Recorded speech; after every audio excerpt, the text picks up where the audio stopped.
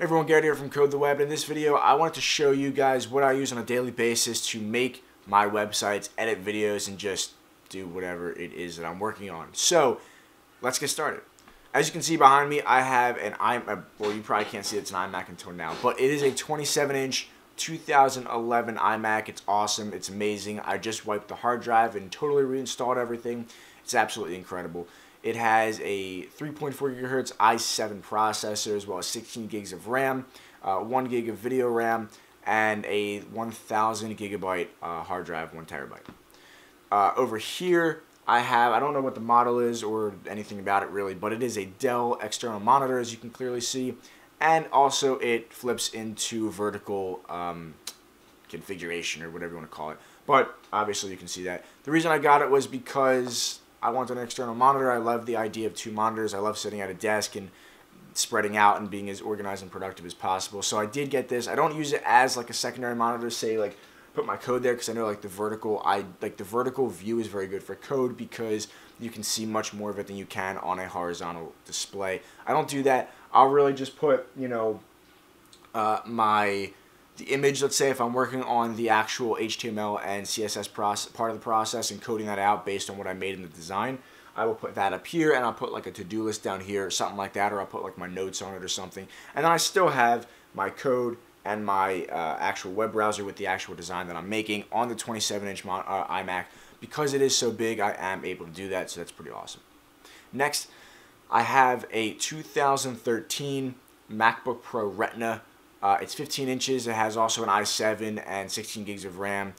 The only difference is that it is a solid-state hard drive, so it is, while maybe not as powerful as this, it is a lot quicker and a lot snappier than that, so that's pretty awesome. I really love that. I use it mainly when I'm done at my desk, or when I don't want to work at my desk anymore. I just want to sit on the couch watching TV, whatever it is, but I still want to be able to be productive. That's when that comes in. So I love it. I've been using it for a long time. Alright, so next I have a Samsung Galaxy Note 12.2 inch tablet. I know it's a really long name. They can't just keep it simple like the iPads and whatnot. Actually, when I'd gotten this, it was around February or March of last year. And at the time, Apple had not come out with the iPad Pro. Had they done that, I probably would have taken a much more serious look at the iPad Pro, or at least considered it a lot more. At the time, I really couldn't wait, and they didn't end up coming out with the iPad Pro for a while longer. So I had to get that. I actually love it. It's really awesome. They've discontinued the line, to the best of my knowledge, since then. What I got it for was taking notes in class, predominantly, and I'll be honest, I really don't do that much anymore. But now it kind of gets used as a real tablet when I'm in bed, or just, you know, on the couch or something, don't want to use my computer, which rarely happens. But at any rate, yeah, it kind of gets used much more as a normal tablet now, and less so as a notebook / pro device. Alright, so lastly, I have the iPhone 6. I absolutely love this thing. I know this isn't typical of what you would use to make do web design, but there are a lot of great apps on here that can help web developers and web designers, so I've tried to accumulate most of those that I can, at least the ones that I have interest in using. And I do use them, like such as Google Analytics, Google Adsense, things like that. They're more website administration apps than they are actual development apps, but nevertheless, they do go a long way and they are pretty helpful. I will show you guys in a minute. Alright, so now that you've seen all of my hardware, let's jump on into the computers, and I'll show you guys all the software that I use. I'm only going to show you guys the software from the iMac just because it exactly mirrors what's on my MacBook, and except for Photoshop and Illustrator, because I didn't make a video about this. I was going to, but I wanted to force myself to use Sketch as much as I could because it's a much lighter weight application, and I just enjoy it a lot for making web design stuff and logos and things like that. So I wanted to force myself to use Sketch because I was kind of not really sure which I liked better before when I had Photoshop. So maybe in the future I will put Photoshop back on this computer and Illustrator. But for now, all I have is Sketch, and on that one, the laptop, I have Photoshop. So that's the only difference in the software. But now that I told you guys that, let's jump on in, and I will show you guys everything that I use. Also, I'm not going to show you the tablet because, again, the tablet and the phone also mirror each other, and they actually mirror each other, not like missing an application or something. Actually, if anything, I probably have more on my phone. So, yeah. Alright, let's jump on into the computer, and I'll show you guys what I got. Guys, let's take a look at the software that I use on my iMac, as well as everything that's on my iMac is also on my laptop, with the exception of Photoshop. Like I mentioned before, I don't have Photoshop and or Illustrator on my iMac, and I'll explain why in a little bit. So first, I use Safari. That's my browser of choice. I really did try to switch over to Chrome, but at the end of the day, I'm more comfortable with Safari, and I also just like the experience better with Safari. I like the way it looks. I like the way it interacts with the rest of the operating system. And in all honesty, I found that when I was trying to use Chrome, I really did try to switch. I found that it slowed down my computer and it took away from the battery life on my laptop more than I wanted. So I just came back to Safari. Now that said, I do have both Chrome and Firefox on all of my computers, and I do test all of the websites that I make with those browsers just to make sure that everything is working properly. Next, I have this app called Wunderlist. It is free. There's also a paid-for version. I don't pay for it. I just use the free version. Basically, it's a really cool to-do list app that just allows you to have as many checklists as you want, and in there you can have as many to-do or checklist items as you want. You can also share it with someone else that has the app so you guys can collaborate on things. I do that, and it works really well. Also, there is an Android version and an iOS version, and I also have both of those on my phone and on my tablet so that I can see what I need to do anywhere I go.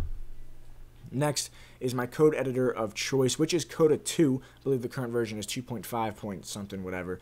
I've been using this app since it was still in version 1, which was probably about 7 or 8 years ago. I really like it. I've tried all the other ones, Atom and Sublime and whatever else there is, and they're all great apps. Really enjoyed using those apps, but I really just love Coda 2, and so that's why I kind of just stick to it. Alright, next is Sketch 3. As I mentioned before, I don't have Photoshop and or Illustrator on this. I don't really do that much with photo editing, so I wanted to try and not put Photoshop on this computer when I erased everything, which was like 3 weeks ago, and I wanted to see how that would go. So far, so good. If I do need things with Photoshop, I go over to my laptop that does have Photoshop on it, and I use it there. But other than that, Sketch is working out pretty well for me, and I highly recommend the app as well. Alright, so these things don't exactly have to do with making websites, really, but if you've ever seen a video that has been recorded on my screen, on my channel, which is kind of all of them, I used ScreenFlow. Great app. You can also do a lot of really cool video editing in there as well. Next, we have Imovie. I don't really use Imovie up until like today or yesterday, and that's because I never really had a problem. Since I never really used to record myself in videos, and now that I've got the new camera, as well as new microphone, I got a Canon T6i and a Rode Video Go mic something, which I forgot to mention in the other part of the video that I did earlier. But I recently got those like a week ago or 2 weeks ago, and so I'm going to start recording myself for the videos more. And part of that means that I have to like put that footage into the computer, obviously, and then join it with the ScreenFlow screen recording footage. And what I noticed is that when I put it into ScreenFlow, everything gets kind of glitchy and laggy and doesn't really work as well as I want it to. It doesn't really flow and play back as well as I want it to. So the only thing I really use iMovie for is to join them together into one video. And for that, it works great. I don't really use it for anything else, but it works well. Alright, the last thing I have on my computer here is this app called Classic Color Meter. I think it costs like $1 or $2 or something like that on the App Store. Really awesome app. This isn't the only app that will do this, but basically what you do is you open it up and you point your cursor to whatever you want to see the color of on the screen, and then there's a little window that tells you what the color is, and you can see the color in like hexadecimal or in RGB or whatever you want to see it in. So that's it for my iMac, and I guess also my my laptop as well. Let's jump on over to my phone, and I will show you guys the apps that I use on my phone, which mainly center around web administration. So let's take a look. Alright guys, here are the apps that I use on my phone to make or to administer my websites. First, we've got the Wordpress app over on the left. Basically just lets you check in on your WordPress website, since I do have a few of those. Lets you see things such as how many views you've gotten, what articles have been posted, if people have commented on things, stuff like that. Next, we have the Google Analytics app. Really, really awesome and important app to use if you're a website administrator or want to administer your own website or anything like that. Basically, this is kind of the industry standard for website analytics, so it's really important that you learn how to use that and understand it and utilize it to the best of your ability. In fact, maybe we'll make a tutorial series on just that because it is so important. Over on the right, which is the last but certainly not the least, is called Google AdSense, another Google service.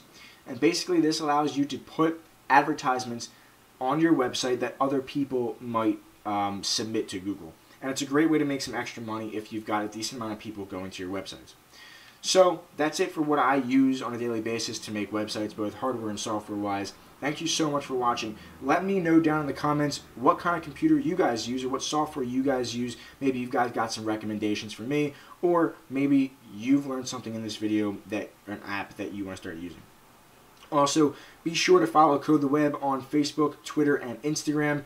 This is the first month in May, right here, right now, that I've started consistently planning out and posting everything on there every day. So definitely go check that out and make sure you like and follow.